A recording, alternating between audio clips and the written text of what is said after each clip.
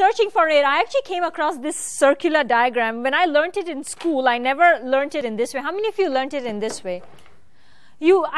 I see younger hands. I never learned it this way. Roland, did you learn it this way? 2 triangles. Yeah, 2 triangles, right, usually. But when I kind of search for Ohm's law, they basically combine power, voltage, resistance, and current, and of course the iteration of all of that. One easy to remember diagram. Yeah. So basically, in a way, you can say that power, voltage, current, and resistance are kind of interrelated. And if you want to find one, you can find the other. If you're looking for power rating in your sockets or something like that, these kind of equations will be useful. But once again, this is Ohm's law for DC circuits. All right, the next one is, of course, Kirchhoff's law that some of you also pointed out. So this is kind of ties in with the vintage, right? Because Ohm and Kirchhoff are scientists by themselves. Which year were they? I think Kirchhoff was like 1847 or something like that. Ohm's like, kind of remember. So Kirchhoff's law, what are they? There are 2 laws. So one is the current law. Who can say what's the current law? All the current flowing into a node is equal to the current that's flowing out. Yeah, all the current in is all the current out. And what about voltage? Voltage is kind of similar, but it is like the voltage drop should equal to the voltage gain. Or rather, in this case, the battery is equal to the 3 voltage loads, the loads here. So that's kind of... when do these laws not apply? That's a good question. I would say sometimes you have to take in the internal resistance of the battery. That's what you learn, right? No. It still applies, that's true. There's a really important category of circuit where that doesn't apply. All right. So, What would that be? anything in the presence of a changing magnetic field. Oh, so that's AC. Changing magnetic field? Yeah, but more externally induced. Right. Transformers will on that. Sorry? Like transformers, for example. Yes, actually, yeah. Transformers. So that's still AC, right? Yep. That's AC. Usually in AC situation. Yeah. But it's not just the AC, it's about the induced current. Induced current, that's right.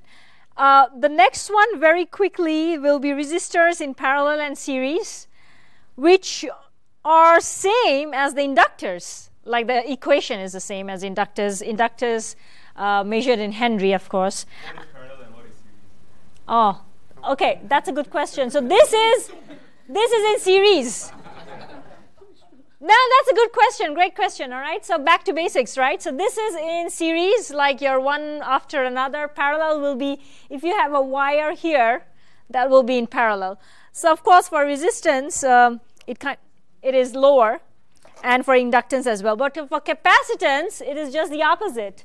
In series, it is the inverse, summation of inverse, and in parallel, you kind of sum them up. All right, and finally, I will point out Ohm's law for AC. I think Roland kind of mentioned it, but it's a whole different ball game. So if I kind of zoom it, I have the link to the website here, of course. Can go, but it's a whole different ball game because where you go, like I is not just like in parallel circuit, you have to do like summation, and there is also imaginary numbers coming into play. I think I'll not go into that. There's also sine, tangent, theta. There's reactance and power factor. So for Ohm's law for AC is different from Ohm's law for DC. That's because of the sinusoidal waveform. So, yes? So what is reactance? Oh! Would you like to answer? Come. Say it. Say it. Say it. No, say it. Royce, you know the answer. Come. For what is reactance? Yeah. You want me to tell what's reactance? Yes. I'm asking you. You share. Come. This is a formula, but So you are the one who handles it. I know. I'm just a newbie hammy. Come on, say it.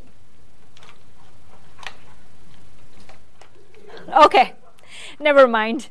All right, and finally, I wanted to point out some physics law that might be pretty interesting. If you kind of Google for 17 equations that change the world, there are some things like Pythagoras theorem. A lot of them are mathematical. Laws of gravity, But I think Fourier transform is something that we use for modulation, demodulation. There is also Pythagoras theorem a little bit for AC circuits in a slightly different way. When you try to calculate, calculate reactance. So there are some, the rest are pretty much like, I would say more of physics. But it was interesting to see some physics laws here as well. So in summary, if you are a beginner or want to revise, there is Ohm's law for DC circuits, there is Kirchhoff's law, there is also calculation for resistance, inductance, and capacitance, and a whole different bunch of equations for AC circuits. If you want to go through a thorough revision, sign up for ham radio license examination, and you will go through all of this once again. All right, that's it, and let's have a revision on this. Thank you.